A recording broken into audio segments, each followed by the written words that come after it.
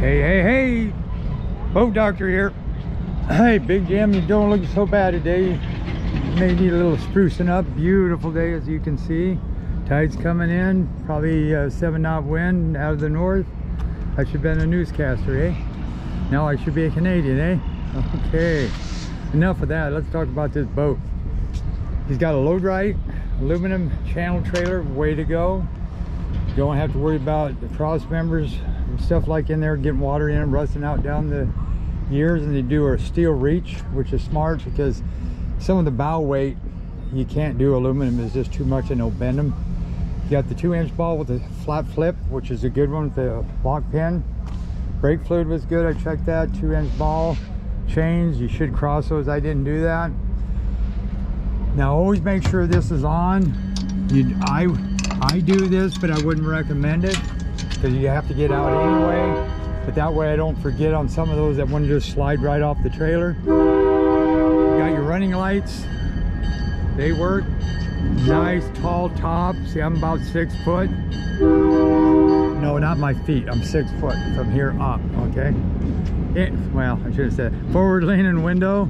T-tops, it gets hot, take one off. I'll show you how that works. Roof rails, bow rails. Now, if I remember right, I've had these out before. These were pretty amazing, actually. It shocked me how good they rode. And I think it's because they put the bulkhead, not the bulkhead, but the cabin back a little bit. So, but they gave you a lot of room, but it actually rode pretty damn decent in the short chop. It didn't really beat you up too much. They got good reverses. See how they go here and they indent it in like a pre-flexed hole almost. And then they got nice reverse chine going back. So that's why they're so stable. It's a 2024-19 yellowtail. Look at the room. 19-foot boat. Look at that. 2 people, sliders, swivels. Got like a little fish box if you want to use it. Now all the cushions, you should have a snap cushion here for the back. Them are the lids. I took them off just so I could show you everything. You got your, I would change that to a Yamaha next year. Once a year you want to change your fuel filter or water separator, they call them. But go to the Yamaha, they're 5 paper elements. They can withstand a lot more water in them. Wash down pump.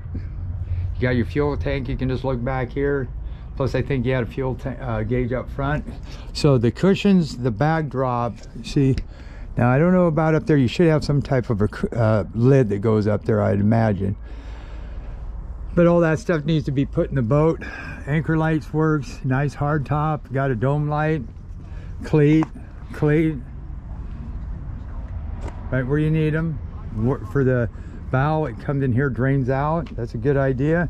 Who's got the bigger? Must be about 15s. Yeah, 15s. So this trailer is more than adequate for this boat. Just going from like a 14 to a 15 or 15 to a 16, every like 14 or 15, you could add 500 GVW to your trailer just by tire size. Just a little heads up. This sucker is never going to go anywhere. They bolt down 5200s. You ain't getting that thing off. 150 smart. Okay, you can 115, but you know, you don't need to get overly big on this boat. 150, this thing's going to be a rocket with the 150 on it. Probably 2.5 seconds to plane. Just cruises at 30 easy. Live well. So that's a wash down actually. Pickup screen, drain plug. I use mine. Trim tabs. I don't really see this boat using the trim tabs too much, to be honest with you. But even if you don't use them all the way up, just this extension out is part of the whole. So sometimes just by adding those without using them will make a difference in porpoising or leaning without even putting them up or down, just having that extension out. Flat pod out the back. That's again what makes it stable when you have people in the back. Drain, another little bait box. And we get up here, your dual batteries, your selector switch, your table. Now that you take the pins out, you just rotate the table the opposite way when the motor's down. But whenever you I'll show you how that works too. Drain holes there. It does have a fuel gauge, tachometer, flush mount. It's got a nice little cabin. It's a hell of a boat. I'm gonna just see if this is one I'm thinking about. See how the height you got here? And that's like adjustable pedestal there, so for different heights. Nice. And I think those cushions come out, so if you let it sit outside, you do have the top and the bag drop, so it doesn't really matter. But I'm starting to get a headache again. I gotta get my medical issues fixed. It's starting to slow me down a little bit. It's aggravating. Spare tire. Okay, this is the Boat Doctor. 17 pitch prop, zinc, torque fin. You don't really need to worry about left or right on those. Hydraulic steering, your trim. P-tube right here. Make sure you fire it up. You got water coming out. And now if you get this down in the water, you fire it up, the motor should just barely be moving. But if you fire it up and it's idling for about a minute and it goes boop, boop, boop, boop, boop, probably don't go anywhere. That's saying that maybe you got water in the fuel, which you can get out easily. You just call me up and I can tell you how to do it. Oil drain right here. That's another thing I liked on the 150. You can change your own oil really easy on this. I mean, it'd take you probably 15-20 minutes tops to change oil. It's just 10-30 weight, halfway up the hash marks on the dipstick. There's your intake. This is where you put your flusher. Always run, have water go into it, and then start the motor. When you get done, shut the motor off, then turn the water off. Your gear oil. This is how you check it. Get a zip tie, put it in there. They're going to be down a little bit, but if they're down that much, you need to add some. The drain's right down here, so the first time I'd recommend you having to, wherever you bought it, in Yamaha dealer, to do the first 20-hour service, 20 to 30 hours, do that at a dealer. You know, there's going to be a fee, but after that, change your own oil. Yamaha don't care.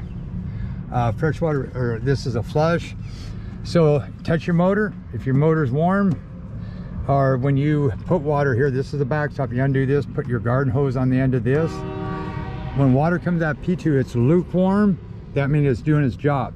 But that water comes out cold, presenting you get the hot water out of the hose laying on the ground. But if it comes out cold, that means it ain't gonna do you any good. The motor's gotta be warm to clean everything out from the top to the bottom. And do not start the motor if you use this one only. Okay, Boat Doctor out.